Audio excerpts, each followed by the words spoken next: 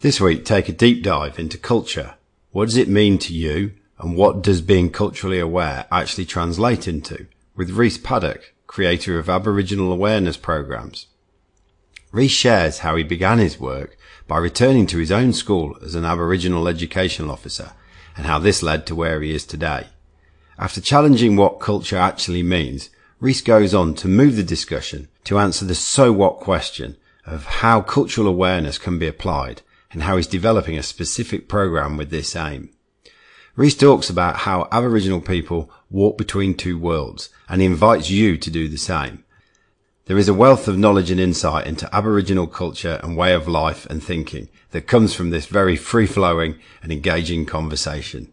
So enjoy Rhys. Hello and welcome back to WA Real. I'm your host, Bryn Edwards. Aboriginal education and cultural awareness are some of the topics we're going to deep dive into today with my guest, Rhys Paddick. Rhys, welcome to the show. Thank you, sir. Good to have you here.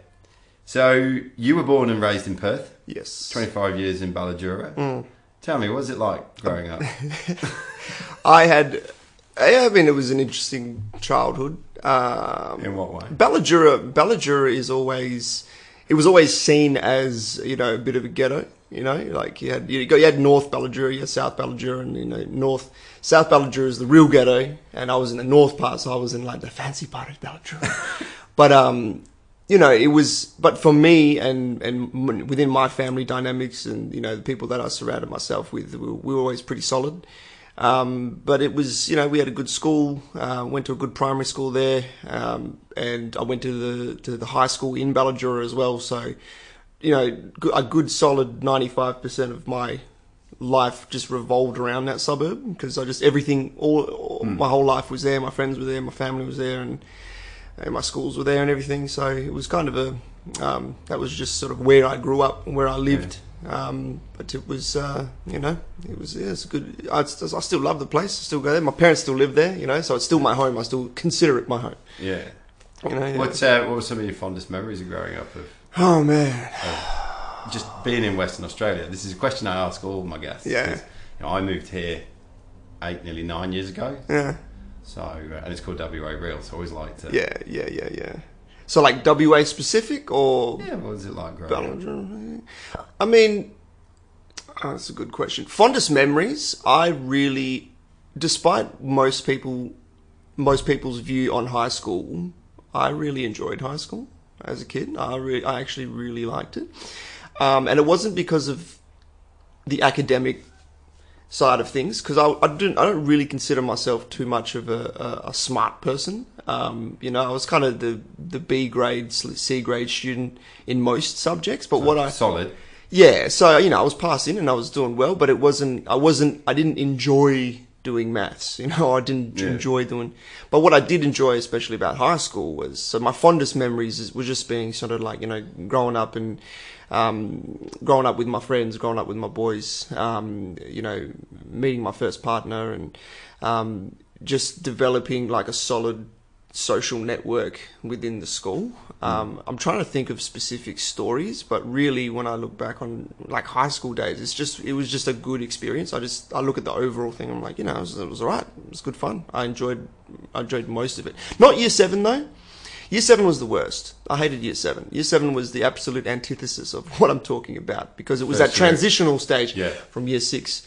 And it's one sort of culture that you have in primary school, and then you get to high school and you realize, oh shit, like this is a whole nother, and then you go through all that identity crisis, and I didn't know what I was supposed to be wearing, so I'd overcompensate and I'd wear like bucket hats and stuff like that, and I didn't know how to do my hair, and it was very confusing time, as it would be for many 12, 13-year-old prepubescent boys. But your question was, what was my fondest memories, and anything but year 7 was probably my fondest memories. Awesome. Yeah. Awesome. So you've had numerous roles that focus on Aboriginal education and awareness. Yeah. Where does the drive for that come from in your story? I mean, where does the drive come from? That is a good question. I really like culture. I like language, and I'm not talking just Aboriginal culture. I like looking at different peoples and different groups, and I like seeing how people operate within their families. And I've sort of come to realize that there's just so many layers upon layers upon layers of culture, right? You know, you can say that there's Australian culture, you know, which is, you know, there's a certain way that people look at Australian culture if you're not in Australia. And then there's certain ways of Australian people looking at Australian culture. And, you know, then you've got sort of subcategories of that culture. You know, you've got your work culture. So there's specific standards and cultural standards that you abide by in a work context. And, you know, you won't do certain things, and there's certain rules you got to play by. And then you've got different cultures, like you got sort of like, you know, a culture like when you're talking to when you're around children or talking to kids, you know, and it's like, don't swear, don't say the F word, or if they're really young, you know, you speak to them differently. So I like the idea of how people interact and how people socialize, and that really interests me. When did that first switch on for you? Probably this one, the cultural aspect, somewhat recently. Recently. It wasn't like I was very interested. I've always liked people, but in terms of now understanding what culture is, that sort of has become sort of my new fascination. But working in the Aboriginal education space, that was almost kind of by accident. That was I flowed into that. And the reason why was because originally I pursued acting. So I did a certificate in Aboriginal theatre, and that was at WAPA. So that was at the Western Australian Academy of Performing Arts. And like most kids after high school, I was like, you know, what I don't really know what I want to do, but I know that I really enjoy acting and singing and dancing and performing. I like being on stage. So I went and pursued that for a bit. But what it ended up happening, that was a 1-year course. And then from that, after that course, that industry is a very difficult industry to get into. And I was sort of at the point where I was like, okay, it's after 2007 now. It's after 2008, sorry. I've got my Cert 4. You know, I got some jobs with Yiriarkan, and Yiriarkan's like an Aboriginal acting organisation that do shows and things, and on and off. And at this point, my old principal from Balladura Community College, his name is Stephen Silcox at the time, he approached me and he was like, look, we need a new AIEO, which is an Aboriginal and Islander Education Officer at the school. The school that I came from. Wow. And he was like, yeah, you know, because him and I had a really good rapport, and he was a very good mentor and role model to me, and I had a very good relationship with him. So his thought process was, let me approach Rhys because he's young, he's Indigenous, he was head boy at the school, you know, so I had some reputation and people knew who I was. And he said, do you want to at least trial this position? And at that time, again, because I was sort of doing the acting thing as well, I was like, well, this will get me some money and sort of things like that, you know, so I need to eat. So then I sort of was trained up to that role, which then I guess was the first stepping stone into Aboriginal education, because my role was to look after year 7s to 12s and Aboriginal and Torres Strait Islander students, and just support them in their education. So that could be, you know, helping one of the kids with some homework, or it could be liaising with the parents. And this is me now developing my network of working with students and working within Aboriginal education. So that was kind of how I stepped into that role. And then I realized I was actually kind of utilizing a lot of my skills that I had learnt from Aboriginal theatre, because what sort of skills were they? Well, some things like, especially like my presenting skills. So I was asked to come into the classrooms and, you know, whether it was to read Dreamtime stories to the year 7s, or it was always sort of like, you know, at the assembly or something, and get up and do an acknowledgement of country or something. So a lot of my training, like just little elements of it, you know, like how to place your breath and how to articulate your words and how to hold the room and presence. So, you know, a lot of that sort of came into play within that role, and that was so it kind of worked out pretty well. And then I found that I kind of really just fell in love with the position. Not really the position, it was just the kids and the students that I was working with and the community that surrounded them, and seeing them grow. I was like, okay, you know, especially seeing a student from year 7 and get to year 8, get to year 9, get to year 10, you're following them on that whole journey. It's quite rewarding. But it was weird though as well, because I was 18 at the time, right? So my year 12 students were a year younger than me. And I'm supposed to be that position of authority.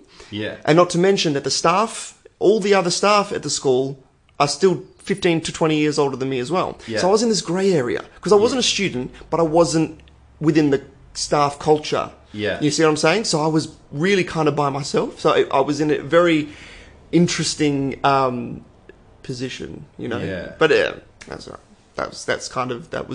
So to answer your question, that was kind of the stepping stone to Aboriginal education at that point. When has this been something that you've just continued on, or has it been something where after a period of time in that job you suddenly thought, oh, this is it, this is what I want to do?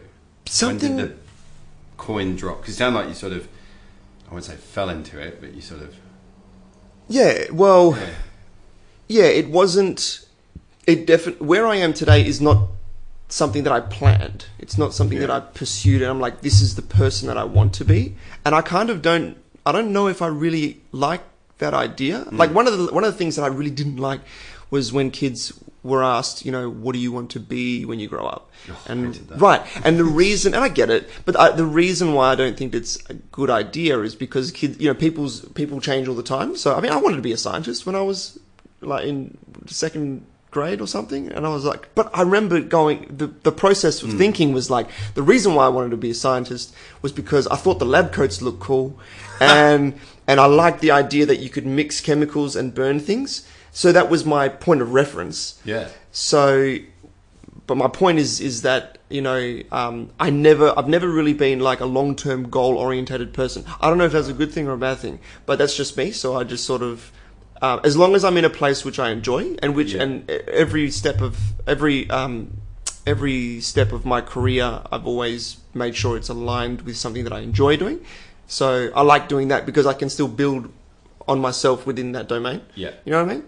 So yeah, it is something that sort of happened by accident. It's not like after school I was like, I want to work at the same school and be an AIO at the school, and then in 4 years' time I want to be a lawyer or whatever. No, I was just, this is the opportunity that's opened itself to me. This is the door that's opened to me, and I like it, and I've got a good community here, and let's see what happens. Yeah. Yeah. How much of a role did Aboriginal culture and tradition play in your childhood and while you were at school? That's a good question too. There's probably a lot of different layers to this. Because they're the formative.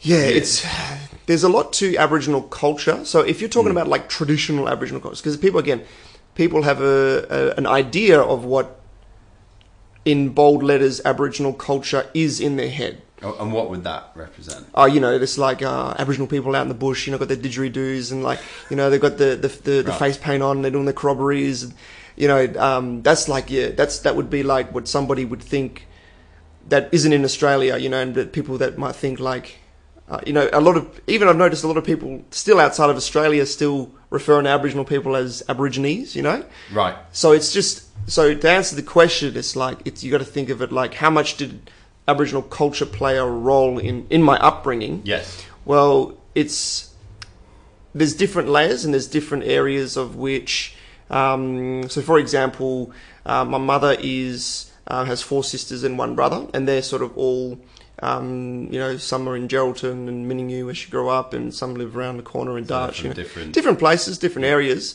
and each of them have sort of different knowledge and different understandings and different. And a lot of them some of my mum, you know, she says to me, you know, if you want to learn about you know, Aboriginal, if you want to learn about your Yamaji culture and a lot of that stuff, you got to go talk to your uncle because he knows a lot more about that. Yamaji, yeah. Yeah. So that means. So we're on Noongar country here. Yes. So Noongar country is comprised of 14 different sub-clans of Noongar people. So specifically here in Fremantle, this would be Wadjuk country.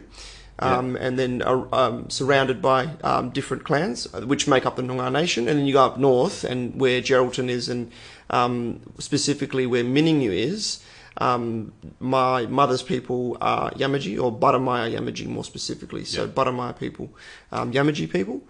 So that's what my mum's saying. You know, she says, so in terms of like, if I would like to learn more about my traditional Yamaji, it would be sort of go talk to your uncle, or because he knows a lot more than say my mother does, you know. So really, like, the influence of Aboriginal culture for me growing up has been mostly Noongar based, even though traditionally I'm not a Noongar person, but because I'm living in a Noongar country and because the students that I've worked with for the last 10 years a majority have been Noongar. Yeah. I know a lot. I know Noongar language. I know Noongar, Dreamtime story, the history, the culture. Like I know a lot more Noongar stuff than say I do Yamaji stuff. Just simply because I'm surrounded by Noongars all the time, and also because our families are married into Noongar families as well. So say for example, my mother's sister's partner is a Noongar man, and so his my cousins, they're Noongars and they're Yamajis, so I know a lot more Noongar stuff than I say Yamaji stuff, Not to mention the language as well. So Baramaya language, Noongar language is spoken, like a lot of people speak it. It's now being integrated and taught in schools, which I think is a really good thing. Yeah. But you go to where, so you go to Baramaya language. From my understanding and the research that I've done, I think there's only maybe 3 or 4 people that speak that specific language. And one of those people, one of those elders spent the last 15 years or so developing a dictionary. And they've released this dictionary, but this dictionary is really hard to find. Like you click on the link on that one website, it's like, click here to buy the dictionary, and that's broken. So, you call them up and you email them, and it's getting harder to find that dictionary, but I'm going to get that dictionary because I want to revive a bit of that language, Yeah. But yeah, so that's, I guess, the influence of Aboriginal and what did culture. that, sorry if you don't mind. No, yeah. What did that influence sort of look and feel like on a... what do you mean? On a day-to-day, week-to-week basis? Do you mean like growing up or working or... Growing up, working. I was surrounded... I would say that most of my childhood growing up that would probably have been the most minimal, we'll say, culturally influenced period of my life. It was only sort of since I started working within the domain of Aboriginal education was I exposed more and more and more to understanding Aboriginal culture and language and history and customs and all that kind of thing. So not too much growing up. Okay. A lot more when I started working. Yeah. So give me an idea of what's the sort of work that you do nowadays. So now, I get up in the morning and I ask myself that question. Brilliant. I've got a few different things going on at the moment. I'm very used to being, with the last 10 years of my career, I've been very used to a very specific and understood role. Because you went from the school to being a program manager. That's it. And now there's a few different things. So so at the moment, so I've kind of gone from working with high school students to then working with, high school students again, but also university students. And now I'm actually kind of working with business leaders, and well, it depends what you look at it, because I'll back up a little bit. One of the jobs that I have right now is working in Mundaring for a program called Nearer to Nature. And this program is, I'm the facilitator for their cultural programs there, and this is just a part-time role. And this is something that they bring primary school students to Mundaring, and there might be a few hours out of the day where I might take them on a hunt, not an actual hunt, but we'll go out and I'll show them the bushlands there, and we'll talk a little bit about traditional names of things and bush tucker, or it might be do some face painting, dot paintings, just real simple stuff. Funny enough, this is the first time I've actually worked with primary school students, so that's another interesting thing. Yeah, that's one thing that I'm doing. So that keeps me involved within the education role of things. Another thing that I'm doing is working with my business partner / boss, Suzanne, who you've had on the program before. And what Suzanne does is she is a behavioural change facilitator, and she goes out and does the keynote speaking and the workshops and the coaching. And what I like about this is I like the idea that I can design my own content. So we're designing our own program, which is called Cultural Curiosity. Cool. And what's the outcome you're chasing with that? The outcome is I like the idea of introducing the idea that I'd like to give out what I know and understand from Aboriginal culture, and I want to present it to Australian people so that they can adopt it as their own culture. And the reason I word it like this is very specific, because what I find, and I've worked for, I've done content and program delivery for, and I'm using air quotes here for those just listening, cultural awareness. And cultural awareness is very important, and I think it's got its place today because not many people are culturally aware. But I like the idea that people can become aware, but once you're aware, what are you going to do with your awareness? So I like the idea of calling this sort of a cultural application. Yes. So I like the idea. Now, so when I say, and a lot of people sort of think, when they get that cultural awareness, they go, oh, I'm now more aware of Aboriginal culture, right? Cool. Which is good. Yeah. But I think what we're going to do, what I like, the idea being is that I like the idea of saying that, it's not just Aboriginal culture, it's Australian culture, it's your culture, it's world culture, it's just a specific point of view from people that live in Australia as well. I don't like the idea of it being like, oh, that's their culture and this is our culture and now I know more about their culture. So what does that make me? I like the idea, however, of going... very separate. Yeah, I really like the idea of going, look at Aboriginal culture, and what you can take away from Aboriginal culture is sort of inherent to a lot of world culture, especially with relationships and community, and language and camaraderie, a lot of that is inherent within all cultures. But again, a lot of people just think of it like, oh, that's just Aboriginal culture. Oh yeah, they got the word got that for thing going on. We're on that Whadjuk country. Yeah, I know that because I did that cultural awareness and I'm aware now. Like that's good. That's a good step. But what I like to do is take that and be like, this is your culture too, because you live here. Because you live here, and that's sort of just more of a harmonious way to look at things, I think. So, and plus, to be honest, again, there's a little bit of my actor side coming out. I just kind of like being in front of people and talking. Fair enough. So it makes me feel good, and it's just fun. Yeah. Yeah. So I don't know. It's kind of that's kind of what I'm doing at the moment. Because I became very aware not so long ago that I've been living in WA for 8 years. I am actually a dual citizen, so I'm English and Australian. Yeah. But then after a period of time, I suddenly thought, hang on a minute, there's a whole bit to this country that I've just completely overlooked, yet I've still got a passport. Yeah. And then it's kind of, here I am, a white fella from England. How do I become more aware, and then, probably because of my own bent and curiosity, that's why I do the podcast. Yeah. I like to learn. Yeah. And I like to learn about what different people are up to, how they view the world, how they interact with one another. I've spent time in South America, and that was almost like looking into world history there. Yeah. You can see what you can see what the invasion there did in terms of the conquistadors and stuff, but you can still see this ancient history and culture.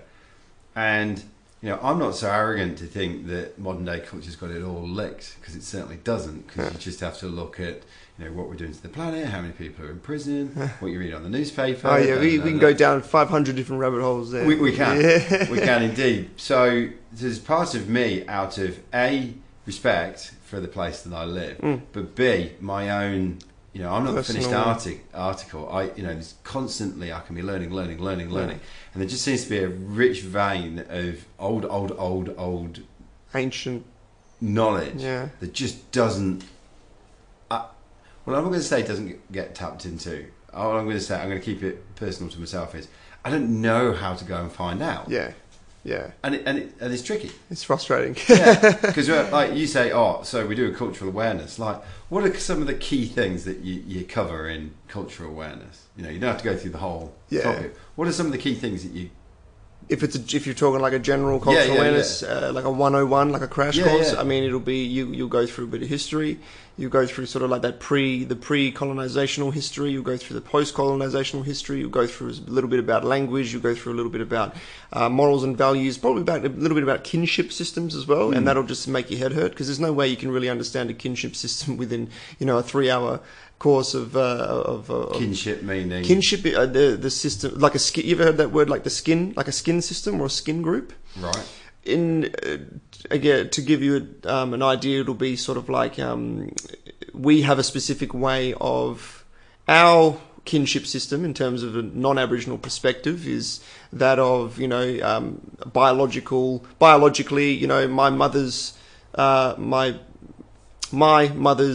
other son is my brother, and my mother's partner is my father, and there's a biological structure which I guess you could call a kinship system, right? Yeah. So with Aboriginal people, yes, it's similar, it's same but different. So it's you'll see that with a lot of different mob, there'll be somebody who calls this person an uncle, but they're not biologically their uncle, so that gets a bit confusing. So non-Aboriginal people look at that and they're like, why is he your uncle? Or why are you calling this person your brother? But that's not your brother because, or why are you calling this person your mother when you got a different mother as well? How many mothers do you have? Oh, I got 16. And you'd be like, what? Again, this needs explaining. See, I piqued your interest here because that's a kinship system. And what makes it even more difficult is that it's not just like Aboriginal people are all just one mob of people. You've got different kinship systems all around the place with different laws and different ways of looking at things. So it's always different. Yeah. So that could be one of the subjects within a cultural awareness because some people won't understand why it is that I'm calling this person my brother or my sister or my cousin or my uncle. So you might find that, for example, that if you had a neighbour who was Aboriginal family there, and if you started a good relationship with them, their kids, they might start calling you uncle. But again, you're not their uncle, but the same value applies to how they will treat their biological uncle to how you are, being that you've created that relationship. Growing up, I had about the 2 or 3 ladies who were referred to as auntie so and so, but they weren't. They referred to you as auntie? No, I referred to them as auntie. Okay. But they weren't. They're just really good friends of my mother. Mm-hmm. To make it more confusing as well is within some kinship systems it can be that you would be a grandmother. Right. But we're going to have to do a whole other podcast for that because I'm just going to lay that out there. I'm going to plant that little seed now because that's just an idea. Because a lot of people go, what? So that's kinship. It's a kinship system. So that would be something that could be covered within a cultural awareness course or presentation or whatever. Yeah. So then, now I'm intrigued in terms of this cultural application. What's the sort of things you want to cover there? At this point, Suzanne's very interesting because she likes to see what it is that the market wants and what the market, what it is that people are asking for, and then she sort of works downwards then she'll design the program around that. Now, because her and I are sort of 50-50 on this, she's putting in a lot of her knowledge and understanding into this program. We're looking at 3 days. We're looking at 3 half days at this point. And within these days, the first day I would love to do on country. So I would like to take whoever our clients are out of their office and workspace and put them on Budja. And Budja is the Noongar word for land or country. And take them away from, because again, I want to expose them to a different culture, being world culture, being out there in Mother Nature. And this kind of, it's just a way to set the scene. But I think what we're looking at for the first day is, even though that we're providing the space and the forum of a traditional culture outside and out in country, when we're looking at potentially not talking about anything necessarily Aboriginal related on day one, but what we are looking at doing on day one is defining what culture is,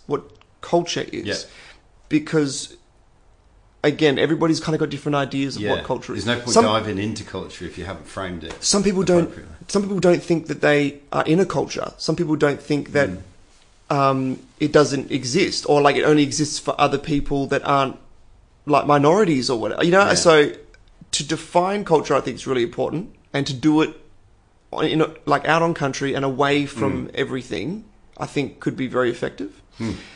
And once we sort of set the understanding, and there'll be, you know, again, there'll be sort of different activities and things and of what culture is and talks. And another activity that I'd really like to run is called Buja Ni, right? So Buja again being country or land, and Ni is the Noongar word for listening. Okay, and I've done this with Professor Simon Forrest, who's the Aboriginal liaison person at the Curtin University, and he took us out in country and introduced this concept to me a few years back. And at first you kind of think, what is this? This doesn't seem like interesting. But all it was is that just go out find a spot in nature and listen, right? And don't do anything. It's sort of, I guess you could call it a meditation, maybe. But once you're out there for 30 minutes, you start to tune in. You start to relax a little bit. Again, this could just be a meditational thing, you know. I think that might be very beneficial. Something like that. So specific activities like that around day 1. Day 2 and 3 are still, I suppose, being the specifics are still being designed. The technical aspects of what's within those days of design. But we were looking at sort of 3 key themes, and the first key, the first day will be a cultural awareness. The second day would be the cultural approach. So we were going to talk about approaches, and approaches being like what methods of communication do Aboriginal people use, and why can that be relevant to you? Again, I want to avoid just an information dump on people. It needs to be relevant to them. Yes. It needs to be relevant to their organisation. It needs to be synchronised with their RAP plans, their reconciliation action plans. I think it's very important as well, because that's the plans that they have, you know, in action. So the approach theme will be around language and communication, and also about history. I actually really, I try to tend to avoid history. Yes. And the reason why I do that is because I don't really like Aboriginal history, or I don't really like the historical aspect. Let me rephrase that a little bit. I don't like explaining colonization. I don't like explaining massacres. It is important, and there will be a small element of understanding this aspect, but I'm very much more interested in the positive aspects of communication, Aboriginal culture, Aboriginal history, the unity between Aboriginal people and non-Aboriginal people. So there'll be a little bit about history, and there'll be a little bit about how that affects approaches now, Aboriginal approaches, and your approaches in your organisation, whatever. And then the final day will be the theme of so it's really 3 A's. It's awareness, approach, and then the final day will be authenticity. This is probably the day that needs to be designed the most at this point, because I've got an idea of what I want it to look like. But the outcome is that how can you turn this information into something authentic? Something that can create positive impact within culture. All culture. Not just Aboriginal culture, not just Australian culture, personal culture, people culture. I like that. And you can learn a lot about that from Aboriginal people. In what way? They've been doing that for 60,000 years. Understanding a harmonious way of living and being with family, being with community, being on country, caring for country, land, community, people. Yeah. It's a cycle that works. It's a cycle that has worked and continues to work in a traditional sense. Yeah. All we have to do is figure out how can we take these traditional values and how can we synchronize it in the age where you and I can sit across from each other with this microphone, we're on the internet, it's such a hectic, crazy age at the moment in such a modern sense. What can we take from that traditional? And I don't have all the answers, and I don't claim to have all the answers, but what I do have is a little bit of experience, a really good business partner who I can work with, and at least a small understanding, a perspective of how I think that this information and knowledge can be utilised in a really effective way. Boom. And who's the target market for it? That's more of a Suzanne question. Yeah, right. This is where she comes in. This is what she's brilliant at. She originally, automatically, I sort of go to, I would like to get schools involved, and I would like to get, teachers involved, and universities and all that kind of thing, because that's what I know, because that's my experience and that's who I've been. But Suzanne is a lot better at understanding, who needs it more, and how that can convert to real change. So, in the short sense, anybody who's looking for it I would love to work with. Anybody who's interested in it. Anybody, but they have to be authentically interested in it. And what I mean by this is that if there are people or organisations that say, we want you because it is a requirement on our RAP plan, of course I will work with you. Yes. But we will then need to backtrack, and we'll need to find out if it's actually authentic to you. Because I don't want to just meet targets. Correct. I would like people to... Because that's my concern with stuff like this. Yes. It's like, okay, we'll sheep dip a load of people through this. Yeah. Yeah. And then we'll tick that box. They'll all be good. We'll tick that box. We've done it now. Yeah. And it's a step. It's a step in the right direction, maybe. But if you don't... And this is especially with things like an acknowledgement to country. I find this happens quite a lot. It's becoming this tick the box kind of thing. We have to be respectful. It's becoming a thing. We need somebody to do an acknowledgement or welcome to country. Yeah. So let's go out and find somebody. And now we've ticked that box. Again, a great first step. But do you even understand what it's supposed to represent? Do you even understand what an acknowledgement of country really is? Because if it's just a tick the box, then that's all it's ever going to be. Well, in whoever's organisation, whoever's school or whatever, then that's what it's going to be. But I would like to think, and I know there's a lot of people out there that, like yourself, are just genuinely interested and want to know. And those are the people that I'm prioritising, because I like that, because then I can work with you a lot easier. Because you at least understand that we're coming on the same page then, you know? Yeah. So I have a sort of question, and it would help answer, well, there's two questions, but I think they both be answered at the same time. My first one, from a business point of view, well, just my consultant point of view, is what sort of benefits would I get from going on this? But then there's another part of it, which is a question that I had already written down, which were, if you take sort of the three major games of life, which are health, wealth, and relationships, what are some of the things that you see that we're overlooking, missing in let's say, modern culture that you see in traditional Aboriginal culture, which you can bring in to just generally make life better? In those three sort of areas. Does that make sense? Wealth, health, and what are these three? Wealth, health, and relationships. Yeah, they're the three main games that we all play. We all, we are with the people around us that we relate to. Yeah, it's our health that we look after. Wealth, health, and relationships. And then, yeah, that's a good point. Okay, so your question being, what can we utilise from a traditional Aboriginal culture that synchronises with health? To a modern setting. Inputs into those that add to fill gaps, because these would be sort of the things, the sort of benefits that you not expect, but that's a good way to frame it. Potentially get out of going on your cultural application. Okay, there's probably you framed this question in a way which my mind goes to like 100,000 different ways, and I don't really know how to articulate an answer. So I'm going to give just my impulsive instinct. Let's go with health. Yeah. Okay. Health is an interesting one because it seems that most people are health, especially in a modern sense, it's pretty chaotic, right? I like the idea of looking at Aboriginal peoples, looking at a more holistic and traditional way of eating and consuming foods, and without all this, cornstarch and added fats and saturated sugars. And again, this is kind of where you can go on to that.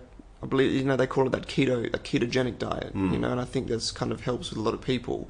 And the idea being that our bodies are simply just not designed, and a lot of people know this, but a lot of people don't know this. Yes. Our bodies are not really designed to process most of what we eat and consume today. So when you look at a traditional Aboriginal, now when I use this word Aboriginal here, again, I'm not necessarily talking just about Australian Aboriginal people. I'm talking about your great ancestors. I'm talking about any Aboriginal people, hundreds and hundreds of years ago, that were they had to understand the cycle of what it is that they're eating in terms of what grows on what seasons, and what to harvest when, and what to hunt when, and how to hunt it, and how to keep that sustainable. Again, people are very good at this. We're able to understand cycles and understand what to eat and what to put in our bodies and how to cook things, and it's just become very skewed today. So I like the idea in terms of the theme of health, where you can look at really any Aboriginal, just research any Aboriginal diet or traditional Aboriginal method of agriculture or eating food. It's very. I'm not saying you have to return to that, but I'm saying that if you just look at it and understand that this is how our bodies have been designed and evolved over, millions of years, then I guess you'd start to understand that, having that donut might not just be the greatest thing right now. So that could be a health thing, a wealth thing. Yeah. Wealth. What's interesting, this one's interesting, right? Because with Aboriginal people, traditionally, wealth was, first of all, the concept of ownership didn't exist. Yeah. Right? Nobody owned anything, and this extended to family dynamics and relationships. For example, if I was to make a tool for you, no, not for you. If I was to make a tool, that tool was to serve a purpose for the community. It wasn't my tool. It may be a tool that I would wield most because I was that hunter or I was that person, but it wasn't a tool that the concept of it being mine didn't exist. Right? Yeah. This also goes into family dynamics. Let's say that a mother was to have a child, and that baby could potentially be breastfed by multiple women, because those mothers, and this is where I go back to that kinship thing, you can maybe see how they got different different values of that word mother. That child will be, it's not yes, of course I have a biological relationship with that child, and that is my child that came out of my body. However, I don't own that child. There's a lot of parents that are like, this is my child. My child, yes. Okay, of course. But, again, different perspectives. So, and they reflect this through their language as well. So, for example, I was saying that Noongar word for land is budja. Well, when a woman is pregnant, the word for that is budjari, right? Because the idea here is that the value of a woman giving birth to the child equals the same value as the land giving birth to the child, budja, that represented through that word budja. Just to give you an example. So with wealth, it's an interesting one, because we live in a time now where this is your microphone and this is your house, and you have invited me into your space, and I am in Bryn's world right now on his podcast, and this is yours. And I'll go back to my house, and then I'll have my, I'll eat my lunch, and there's mine and there's yours and there's ours. And this sort of sparked around, I believe it was kind of like the agricultural revolution in a lot of cases, because before that, again, this is not just an Australian Aboriginal thing. This was a world thing. This is what everybody thought prior to agriculture, was that we're all in a community and we all kind of have to share a little bit, But it was only kind of when you started to grow things, and then it's like, hey, hang on a minute. Me and my little family here, we've grown X amount more of grain than that family over there, therefore are we entitled more to it? That's kind of the research I've done a little bit about this. So the answer to this is I I've got really no clue. It's not like we can just revert to like, oh, hey, everybody, we're just all sharing everything now. Yeah. Forever now. No. Well, there's ownership now. So there was the concept of no ownership, and now there is the concept of ownership. What's the answer to wealth? I don't have the answers, and I don't really know. But it is an interesting ride. It is. What was the last one? Very interesting. Relationships. Yeah. My God, that's like probably the most difficult one. Yeah. Because how many different levels of relationships, and we can have relationships with people that we don't even know, that we could just meet online today and meet them over in Iceland and create some relationship with them then. What I do know, however, which is inherent between all people, is that there seems that we are social beings, highly, highly, highly social. And what I think works very, very, very well is when we get people together and communicate and converse in person. Of course, you can go to that whole debate with social media and, is it a good thing or is it a bad thing? And yeah, okay, you can have split hairs on that too. It has its place. It has its place. But I think in terms of core relationships, if you get people together, which is why I want to take people out on country on day one, because that's to the relationship between people, that you can sit in front of a person, have a conversation, and really connect one-on-one with that person or within that group, because that's what we've been doing forever. What we haven't been doing forever is webcamming somebody in Iceland. Yeah. It's interesting, it's new, and it's great that we can do that, but it's not our traditional method of doing it. I mean, look, I've done 2 podcasts through Zoom. Oh, yeah. And all the rest have been like this, where we sit and talk. Oh, yeah, cool. And it's much better this way, right? Yeah, I don't enjoy them. And that's why, the Zoom ones. Yeah. That's why I've only done 2 of them over 80 odd episodes. Yeah. Yeah, it's... Because there's something magical about creating a space. Yeah. And then having the conversation. Exactly. Whatever it is. And that's beyond me. I just know that there is something important about being in the same vicinity, looking at somebody and conversing with somebody. It helps. Yeah. This would be what has happened for years and years and years. Yeah, definitely. So it's important stuff. I think it's interesting stuff. I always learn. I'm constantly learning. So I don't.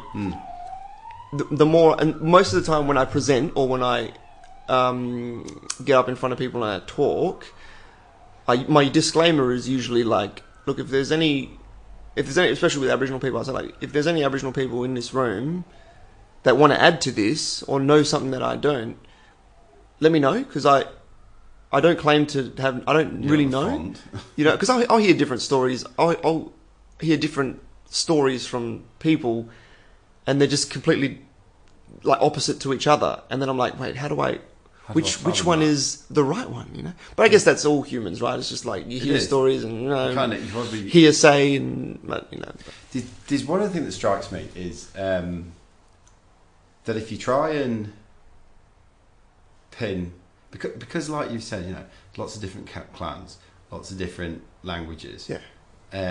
If you try and pin it down, like, let's say, this is France, this is what French people are like, and they speak this language of French. If you try and pin it down when you come to understand Aboriginal culture, that's not actually going to be your friend.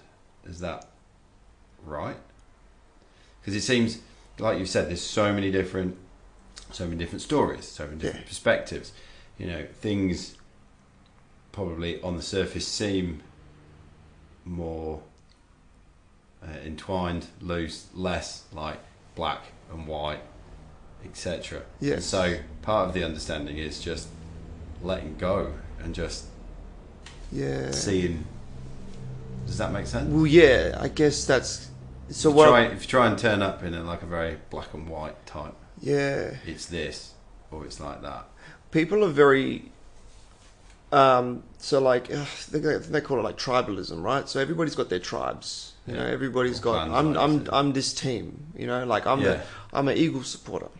Yeah. Are you a Freo supporter? You living in Freo? Like you're my enemy now, or like I've got whatever view of. So and then it's like no, okay, well I'm a man and you're a woman or whatever it is. So everybody's got this like, you could do like one of them like Venn diagrams, like an infinite amount of overlapping. Like I'm cool with this person because he's an Eagles supporter and he's the same age as me and whatever, he's the same race as me or whatever, you know. So they're all these different people. Seem to be very good at categorizing their own selves into their own little communities, and it's a good thing because again, it's how we survive and it's how we understand the world around us. But I'm very interested in what happens when we take away those lines a little bit, and like, what happens if I don't? What happens if you're not just that Freo supporter, and I'm not just that Eagle supporter? Well, then we got a lot more lines. Well, yeah, now I'm a dude and you're a dude and we're the same age or whatever it is. Yeah. But what happens if I take away the age aspect? Okay, well, what happens if I now take away that layer of that the gender aspect? Or what happens if I take away? And then what I think that we find is that we all seem a lot more similar than we think. Yes. A lot more similar than we think. If not indistinguishably similar. Yeah. So I don't know, but it's sort of at the core want the same things. Yeah. Just express them slightly differently. Yeah. Pretty much. Yeah. So that's my whole thing. I don't know. Yeah. It's interesting. I really don't know that much. I just know a lot of what other people have told me, and I just can sometimes articulate it in a way that can potentially get me work. Earlier on, you mentioned that certainly from people outside of Australia, when you mention Aboriginal, they think, oh, you know, the dot painting and the walking across the land. Aborigines. And the walk and this, and, you know, hold a bit. You know. Does that still happen? Of course it happens. Yeah. Yeah, of course it happens. Because part of my curiosity as well is, you know, we in our very sort of modern culture, you know, on the hamster wheel all day. Yeah. You know, Monday to Friday, you're getting up, you're doing this, you're going to work. Go to work, have a shower, go to sleep. Yeah, all that sort of stuff. Is there, I guess, is there still that more, it's difficult to describe, but I'm going to do air thingy, bunny ears, that more what we would perceive traditional way of living still going on, that's almost watching us go, get up, go to work, Yeah. So it is. So to answer that question, it's like that. Layers of culture. Yeah, I think so. Yeah. So it's like, yes, there are still Aboriginal people that live the old ways, right? Not very many, and I'm talking like the.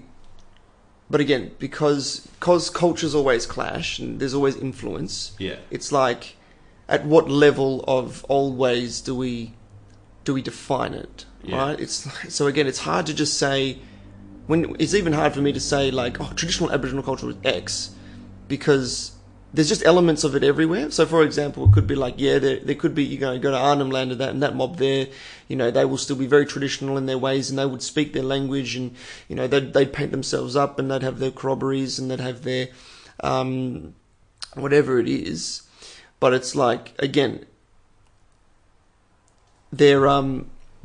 people might ask, you know, it'd be like, you know, they wouldn't necessarily be using a spear to go hunting because they got rifles now, you know. It's always updated and changing, and culture is always updating and changing, but I like the idea of what is the core values and the core things that keep people together for so long. They keep going. So it's. I guess that's kind of what I was. Yeah, and then and this is what we also called, and within Aboriginal people call this walking both worlds. Okay, so this is another theme that I like to put in my design in my training or whatever it is that the concept of both worlds, and both worlds being that there's an Aboriginal way of doing things and there's a non-Aboriginal way of doing things. And Aboriginal people, most of the time, for 99% of Aboriginal people, have to play the game of walking in both worlds, meaning they got to live Aboriginal way, and they got the Aboriginal ties and Aboriginal, because some cultures are simply some aspects of cultures are not compatible. As I mentioned before, it's like that ownership thing. Yeah, you either have the understanding of owning something or not. So that way, that the Aboriginal world there might be like sharing and not owning things, but at the same time there'll be the other world, which is what I say walking in both worlds, where it's like that could be the ownership aspect or whatever it is. So Aboriginal people usually have to walk both worlds. Yeah. And it is a great Venn diagram too, because they do overlap, and I like to think that I'm sort of walking right in that middle, you know, because it's a good healthy space right in that middle. Yeah. But you know, what I like to do now is I like to invite non-Aboriginal people into that middle. That's the point. That's what's like, hey, check out this little world over here, you know? Yeah. Come walk in both worlds too, you know? Because Aboriginal people walk in both worlds all the time. Yeah. You come walk in both worlds too. Vendor, yeah, you're on your world, and your world's cool, you know? You got the internet in your world, that's cool. But why don't you come out where there's no internet? Why don't you come out on Budja here? Because she'll teach you something interesting too, you know? Yeah. Whatever it is. So yeah, there's definitely still traditional, you know, ways of what you might think if you were living overseas and thinking of that word Aborigine, you know, like didgeridoo out there. But again, that becomes real kind of tokenistic. But in reality, a lot of what you see is still very important and very valued within the community and corroboree and communication and relationships, all that kind of thing, you know. But yeah. Did that answer your question? Yeah. Okay, good. Because I don't know if I'm going off on rants or what. No. It was a difficult question. Even when I wrote it down beforehand, I was like, I don't know how I'm going to answer this. Ask this question. It was almost like I wrote just a few words to try and. Oh, hopefully the conversation before will help give me some momentum into that question. So there you go. What have you learnt about yourself through doing the work that you do? Probably not much. I don't know. What have I learned about myself? That's a good question too. What have I learned about myself? I learned that what I think I know, the more I learn, the less I know. Yes. And this is virtually any subject I find that I'm learning. We live in the age of information where it's like the more I think, so it's like I think that I can research this subject, I can research culture, and my preconceived idea of what culture is, I can go, oh yeah, I think I can nail that. And then you look into it and you go, oh, this is... There's a lot more to this, which makes it equally exciting and at the same time extremely frustrating. Because it's so. What have I learnt about myself? I feel that I am at least resilient in the fact that I can absorb information and not claim to be a master at understanding it. Yeah. I don't know. I don't know. I don't really self-reflect. I just kind of do things and be places, and I just kind of enjoy it. That's me. Yeah. I don't know. There you go. Yeah. What does the next sort of 3 to 5 years look like for you then? Again, you're asking the wrong questions here. Yeah. I don't know. But I like not knowing. Knowing. I would like to say that within the next year that cultural curiosity will be something that is ready and that is something that will be that people to make an impact. So in the next year, to make an impact by sharing cultural knowledge and understanding to people, that is one of my goals that I understand and I acknowledge. And also but the next 3 to 5 years,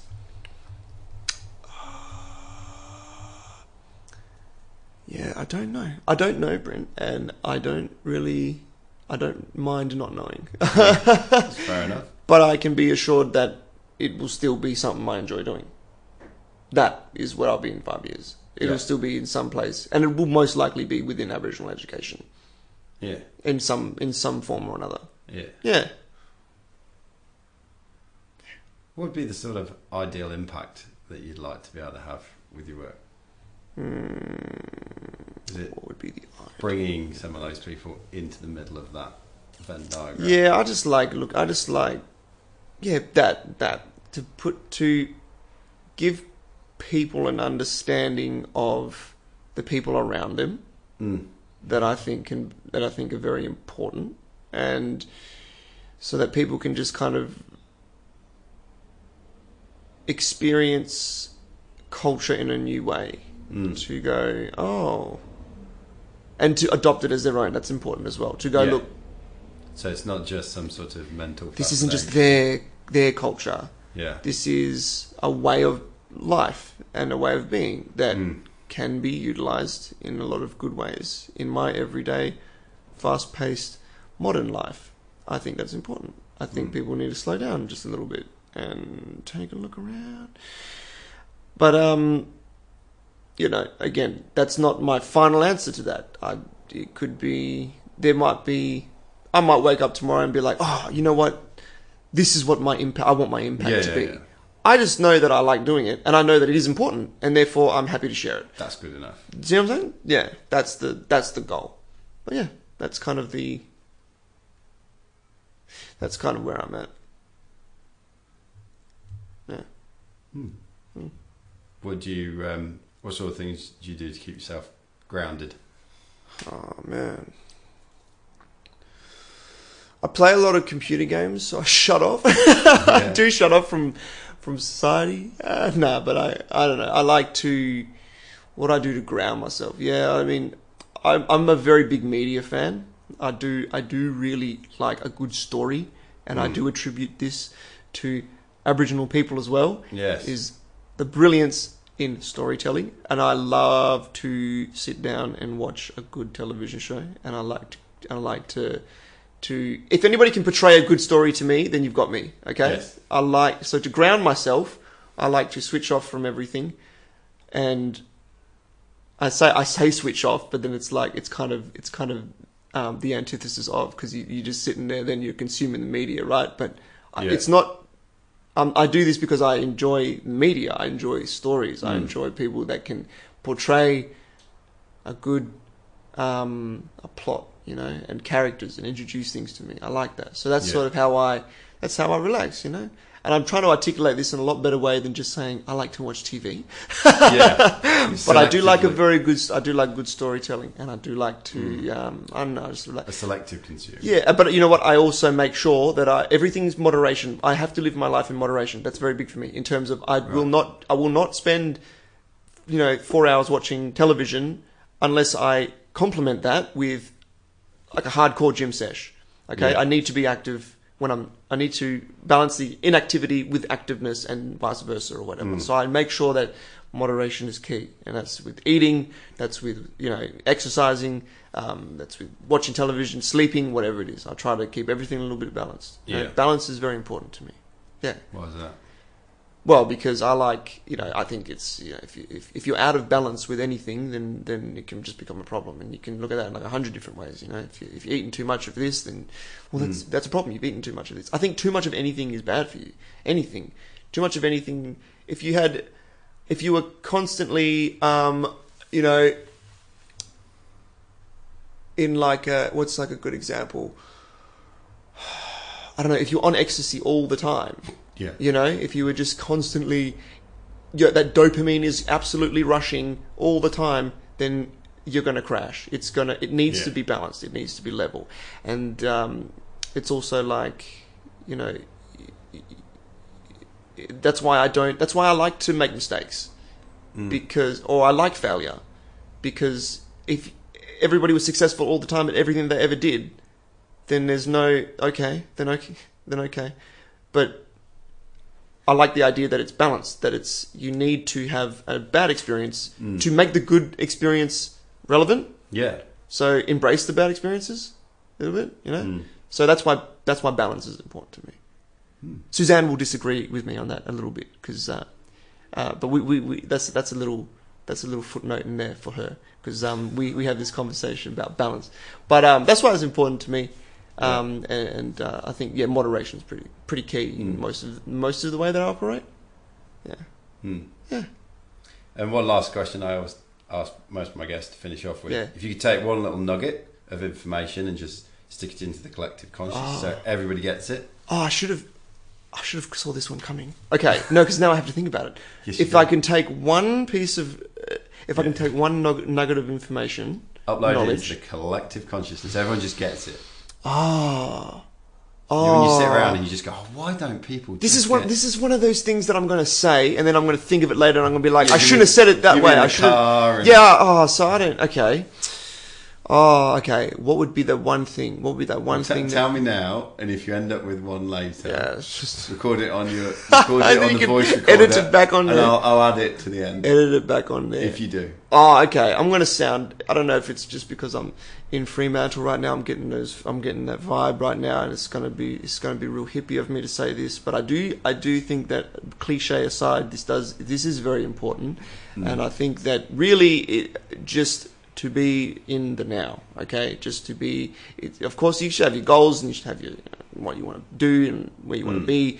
But I think right now is the most important, and this is another thing that Aboriginal people teach as well about being in the now, is to savor and respect everything around you right now in the moment. I think that's the most important, because we could be anywhere tomorrow. This could go any which way. But what is important is right now. So thank you for having me on. Indeed. Because I really enjoy it. If people want to find you, Rhys, where can they find you? How do they get in touch with you? Yeah. I am in the process of creating a website. Right. And websites are very interesting. They're new to me because I don't do websites. Yeah. But what I do is social media, because I'm, So where can they find you? So you can just get my Instagram is Rhys Paddick, or my Facebook is Rhys Paddick, or my LinkedIn is Rhys Paddick. So if you just type in Rhys Paddick into most social media, I will be there. Indeed. And I'm happy to have conversations with anybody, because that's what I do. Indeed. Yeah. Rhys, thank you very much for your time today. Man. It's been fun. Cheers. Cheers.